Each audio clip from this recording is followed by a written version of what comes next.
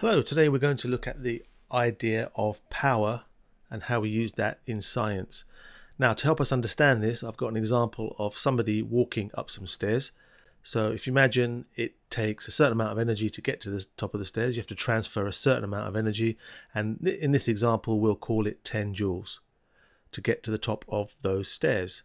Now we can look at a second example, so doing the same task, but the slight difference here is that the person is moving more quickly. The person is running.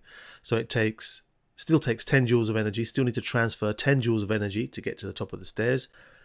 But on the right hand side, the second example, the person is running.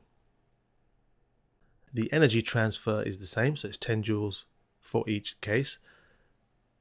So what actually is the difference? Well, let's make a note here. The energy transferred for each example is the same. So what exactly is different about those two scenarios? Well, the power is different.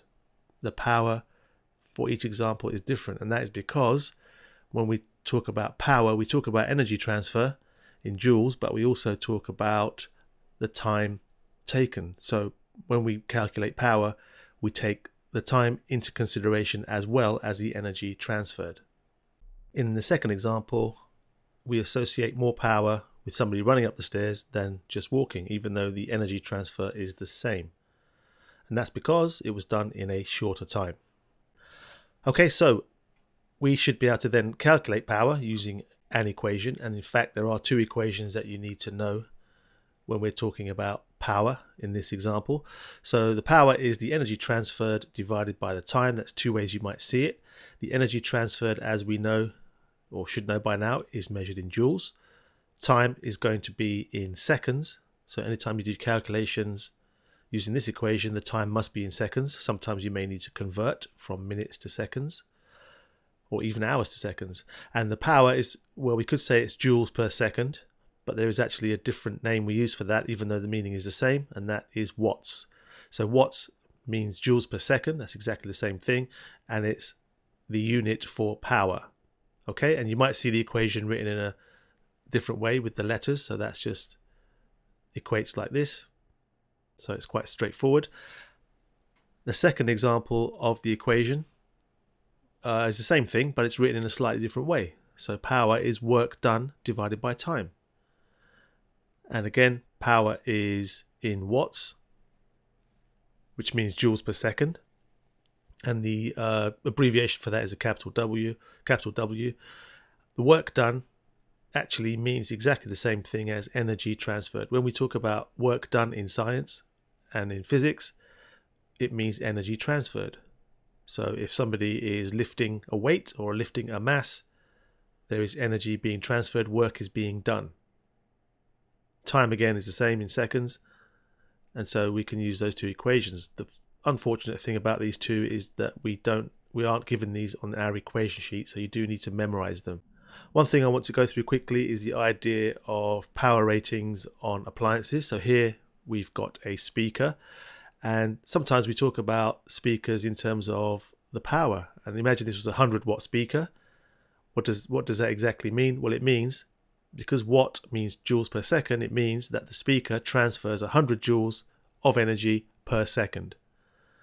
Let's have a look at one more example. We've got a lamp, and a typical power for a lamp might be 50 watts. And if we're getting the hang of this now, this means that the lamp is transferring 50 joules every second. So the speaker in this case is transferring twice as many joules per second compared to the lamp.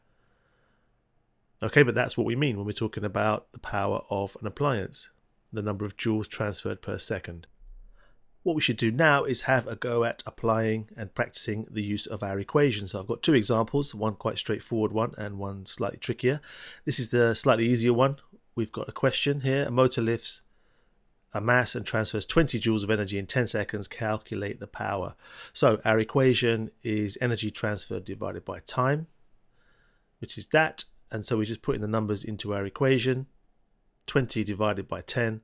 That gives a power of 2, and remember the unit is watts. So the answer for that is 2 watts. Could be a 1 or 2 mark question, probably a 2 mark question, but it's quite straightforward. Second one is less straightforward. but it uses the same equation, but we need to use the second equation as well. So let's look and see how this works. We've got a mass of 5 kg being lifted to 1.2 meters in 30 seconds, and we need to calculate the power. Now there's a little bit of a clue here, because they've given us G as 10. It might be given as 9.8 or maybe 9.81, but in this example I'm giving 10. And we need to calculate the power. So power is energy transferred over time. How do we work out the energy transferred? Well, in our question we have a mass, we have a height, and we have G. So hopefully that will prompt you to remember the gravitational potential energy equation, which is the energy something gains due to its height above a certain surface or height above the ground. And the equation for that, again, you have to memorize this one, but it's m times g times h. So in this case it will be 5, the mass is 5, times 10, which is given to you in the question, times the height, which is 1.2 meters. If we work that out, that will give us an answer of 60, and because it's energy, it's measured in joules. So here we have our energy transferred. So once we have our energy transferred, it's a simple case of using our equation from the previous question. Power is energy transferred over time, so that would be 60 divided by 30, which is given in the question, the time of 30 seconds. And again, the answer is 2, coincidentally.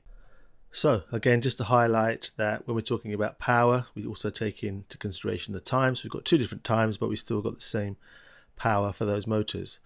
Okay, so those were 2 examples. The second one was slightly trickier than the first one because you had to use 2 equations. So you'd probably get a couple more marks for that one. And unfortunately, you do have to remember the 2 equations that we used there. So always good practice to do as many questions as we can.